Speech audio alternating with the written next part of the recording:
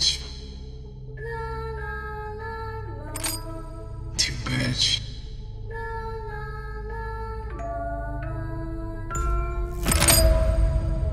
Penny and dime.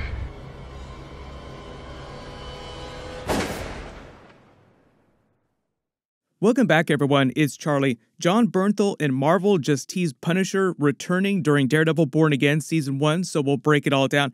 There's a bunch of stuff we already know about the series and what Punisher is doing during Season 1. They just used the Echo post-credit scene to set up what's going to be happening when that picks up.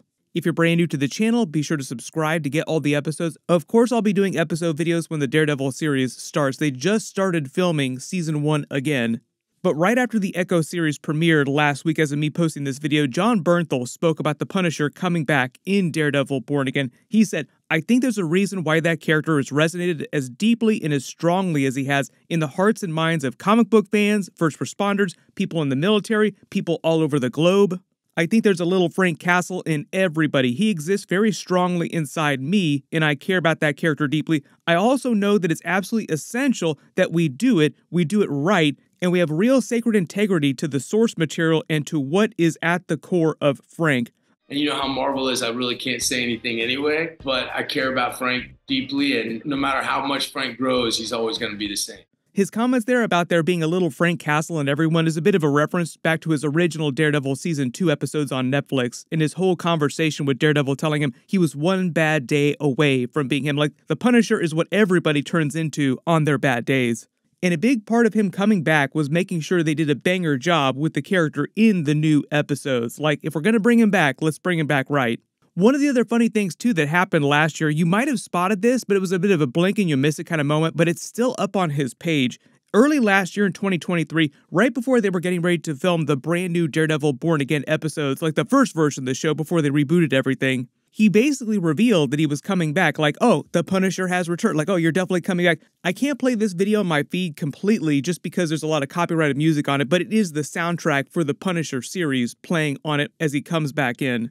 If you haven't seen my other Daredevil Born Again videos, I talk about how Kevin Foggy rebooted the new show, Daredevil Born Again, last year. He fired the old writers, hired the showrunner from Jon Bernthal's Punisher Netflix series and the Loki writers to redo the whole show. So what a big surprise, Punisher coming back and the Punisher showrunner is coming back. Found out yesterday that the Punisher was happening again. So I feel like it's my second chance because it was the only one of the shows that I wasn't in, and I love Jon Bernthal. So let's all make it happen collectively, guys. Be so happy to bring Claire Temple, nice night nurse, back, for sure. What they changed, though, about the original version of Daredevil Born Again, they'd already shot about 6 episodes, so they're still using that material and just kind of reworking that, but the Punisher showrunner completely did a brand new episode 1, then filmed 2 additional episodes to finish the first half of Season 1, and they just went back to film the rest of Season 1, and it's meant to be a full 18 episodes. I think what they're going to be doing is just breaking Season 1 into 2 halves, the way the broadcast television used to work, like Agents of S.H.I.E.L.D. We've been talking about them canonizing all the old shows. There used to be a mid-season break in the middle of these like 20-episode Agents of S.H.I.E.L.D. seasons. Speaking of which, Marvel also just canonized all the Marvel Defenders Netflix series to the MCU, clarifying that whole question. Some of you probably always considered the Netflix stuff to be canon to the MCU because of the way they made references, but on a technical level, it was always a bit of a question mark, and the people who actually made the Echo series actually addressed this. Up until this point, we've been a little bit cagey about what's sacred timeline, what's not sacred timeline. That was born of, frankly, a period at the studio where we were like, we have to stick the landing with Avengers. Sure. You know, it was another part of the company developing the Netflix stuff. We were aware of what they were doing. They were aware of what we were doing. But it was a lot. It was a lot to balance anyway.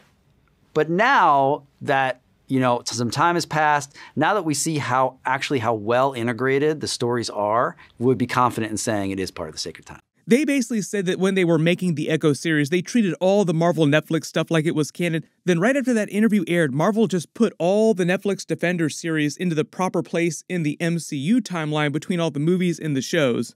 The way that all the producers who are making all these shows, like Kevin Feige, all those people talked about it, 99% of all that Marvel Netflix stuff is canon. They might change a couple things. There might be a couple recastings as they're bringing people back because of availability issues. But for the most part, Pretty much everything that happened on the Marvel Netflix Defenders series is canon to what's happening in the new stuff.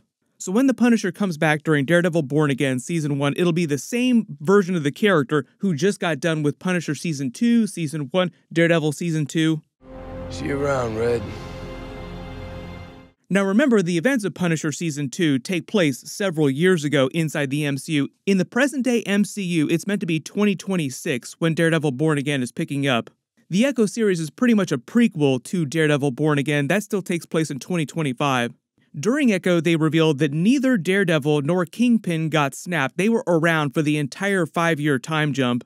It might also be the case that Punisher did not get snapped either, so he also did his full Ronin during that 5-year time jump, just going around killing as many really bad people as possible. To be fair though, even though they treated it like it was a really big twist for the Hawkeye character, like he became Ronin, went super dark, in reality, that's just another day for the Punisher. Like the Punisher does stuff like that all the time, just on a normal day.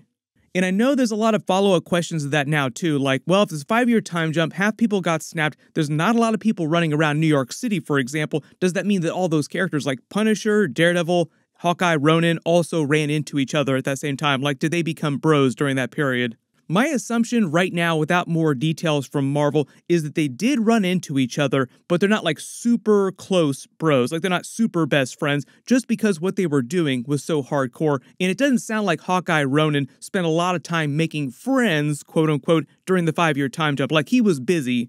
Don't have time to hang out and have drinks with people. Got to go kill some other people on the other side of the planet. It sounds like though Daredevil, Punisher stayed pretty local to New York City though. And while they were doing all that, Kingpin was busy rebuilding his power base. Like during the Echo series, they show him during the 5-year time jump. The cops are already super afraid of him and basically let him do whatever he wants to do. Like he walks right through them, grabs Echo, then pulls her like, no, there's no way you're arresting her. I'm going to take her. Meaning that when this is taking place, he'd already been in prison after the end of Daredevil Season 3 and been out of prison, and seems like he'd rebuilt a lot of his power base. I just did a video about them bringing back Foggy Nelson and Karen Page in a much bigger way in this newer version of Daredevil Born Again that they're redoing. Even in the old version, when they were going to have killed them off before the events of Episode 1, or some point during the events of Episode 1, everybody was really pissed off about that. Punisher was still meant to come back and be a big character during Season 1. They just weren't doing a lot of Foggy Nelson and Karen Page. It was actually their storyline that probably changed the most in this new version of the show. Like even the old showrunners that were originally working on the series were going to bring Punisher back for a big storyline. It's not just meant to be a simple cameo or anything like that, like, hey, I'm the Punisher, remember me from the Netflix series? It's actually meant to be a substantial storyline. I don't know if it's just going to be for the first half of the season, like those first 9 episodes, or if it'll be all 18 episodes, because there are a bunch of other characters that they're bringing onto the series. Even though Kingpin is always going to be the main antagonist in a bigger sense, the actual main villain when the show picks up is supposed to be the Muse character from the more recent Daredevil comics. He's a relatively new villain that they just introduced. And because of the events of the Marvel Netflix series, Daredevil is not fighting Punisher or anything like that, like they're not each other's antagonists. White Tiger is also supposed to show up at some point during Season 1, not exactly sure when that's going to happen. And the only other Marvel Netflix Defender character that I know was supposed to show up during Season 1 was supposed to be Jessica Jones. Now, I don't know exactly when that's going to be. There was some scheduling issues they had, but that was last year when they were filming the original version of the show before they rebooted everything. Jessica Jones was meant to have a much bigger storyline. They were supposed to tease her during the Echo series, so there was obviously a lot of stuff that changed. But the actress Kristen Ritter was teasing coming back in the new Marvel MCU stuff.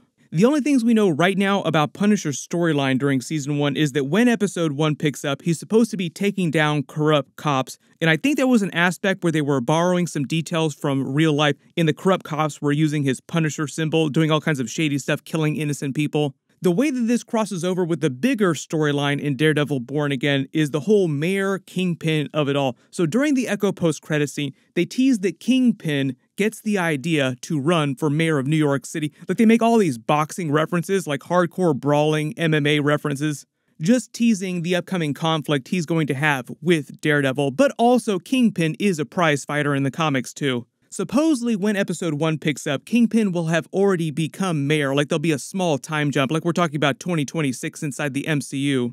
And part of what he does is running for mayor on an anti-vigilante campaign, secretly using that to get rid of characters like Punisher, Daredevil, Spider-Man. For instance, we've been talking about Kingpin going up against Spider-Man in Spider-Man 4. Pretty much all of the actors like Tom Holland, Charlie Cox have been teasing Daredevil Spider-Man team up. But you can kind of see the direction this is headed. So Punisher trying to take out corrupt cops, and typical Kingpin trying to spin things but secretly trying to get rid of them, making it seem like Punisher is just trying to kill regular cops. Like, oh, this is really bad. We need to stop him from doing this. If you haven't watched those original Daredevil Netflix episodes a lot, Kingpin actually did stuff like this all the time on that show. Like even back as early as season 1, he was trying to discredit Daredevil, for instance, and then eventually Punisher, by basically lying in the press and just making it seem like spinning things Vought style, like we're making more boys references, basically just telling the public whatever it took to get them to believe that Daredevil, Punisher, these other characters were actually the real villains and he was the hero. It's meant to usher in this sort of Marvel Phase 5 Dark Reign era inside the MCU. It's also happening on a national scale because Thunderbolt Ross is supposed to become president of the United States. So what's happening in New York City with Kingpin becoming mayor is just like a smaller version of that.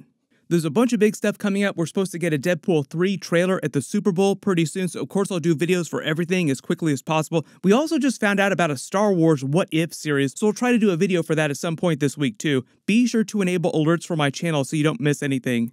Click here for that brand new Deadpool 3 teaser trailer, and click here for that Daredevil Born Again teaser. Thank you so much for watching, and I'll see you guys in the next one.